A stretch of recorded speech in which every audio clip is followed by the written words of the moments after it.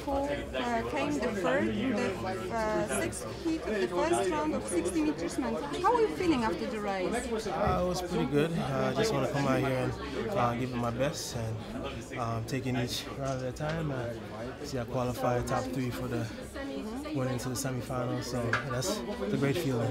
Yeah, do you think it was a fast race? It was pretty fast. You know, but you know, it's times that I can handle. So I'm looking forward to the next round. Thank you very much. Okay.